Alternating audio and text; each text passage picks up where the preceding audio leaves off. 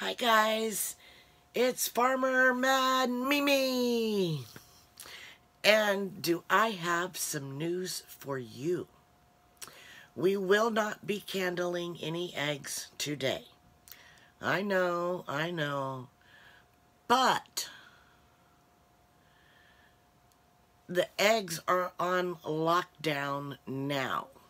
I just happened to check an egg earlier today, and it had made its internal pip, which means that he is trying to break through the shell and make its external pip, and then we'll start his zip all the way around the shell to come out. So, since I noticed that, I put all the eggs on lockdown. Now, I don't know if this will work, but I will try to candle the eggs with them in the incubator. And I'll just take the top off of the incubator. I'm not sure how it's going to work, if we will be able to see the little ones in there or not, but I will try.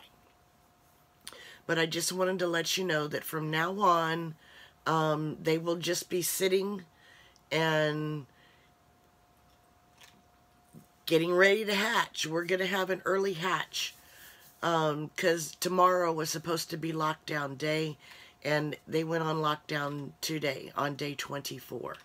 So I'm going to cut the lights out. I'm going to see if we can get this to work, and let me take the top off the incubator first, because I'm going to need some light to do that. And then I'll get up and cut the light off, and then we'll start looking to see what we can do. So, hold on one second. Don't get too excited now, because we might not be able to see anything. I haven't tested this because I was out helping set up for the community baby shower that is tomorrow. So all of the stuff got donated there, and I was help setting up, and so that's why I'm home late tonight. So hold on one second.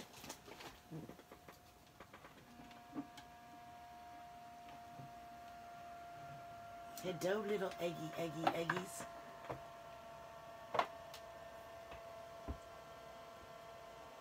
Okay, so while we try this, you will hear the motor on the incubator running.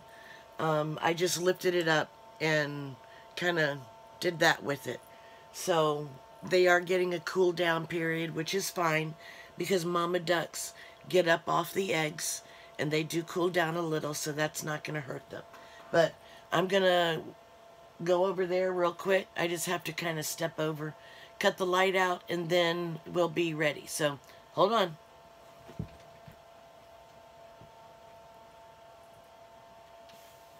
Well, maybe I can. Okay. We are in the dark. Don't panic. I'm right here. Ooh, you want to tell ghost stories? Hey, get out of there, you silly, stupid cat. Okay, Persephone was trying to get inside. Okay, so let me figure out how I'm going to do this. Okay, so I'm going to cut you guys off, and then I'm going to come back. Okay, guys, so there are the eggs in the incubator. So now I'm going to see if I can make my way over here, and we'll start at the back with the numbers and see if we can see anything. So this is number 1.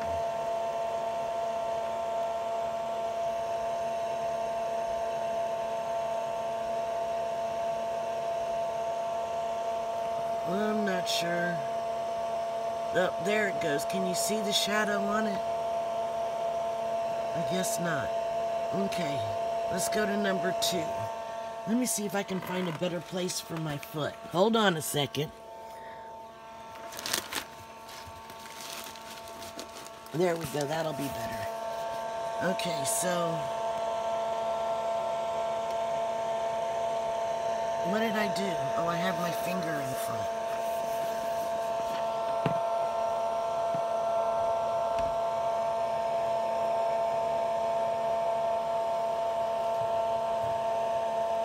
That's number one.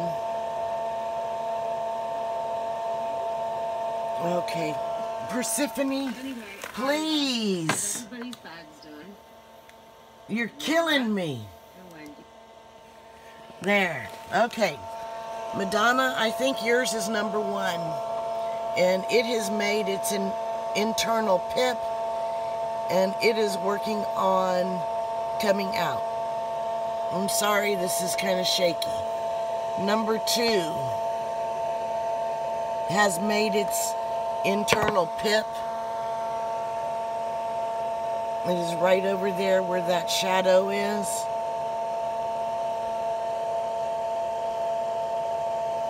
Number three, you can see it really well. It's right there, tapping on the egg to try to come out.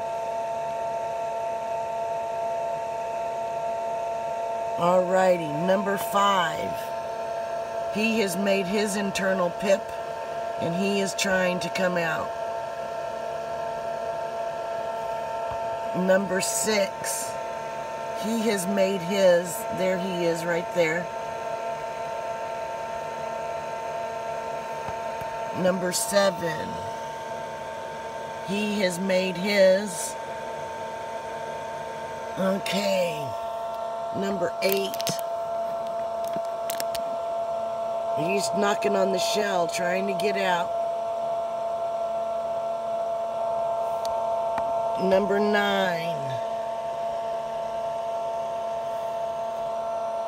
Nothing on number 9 yet. Number 10. Yeah, I think he is out. Right there. 11. He is out. Number 12. There he is right there, knocking on the shell.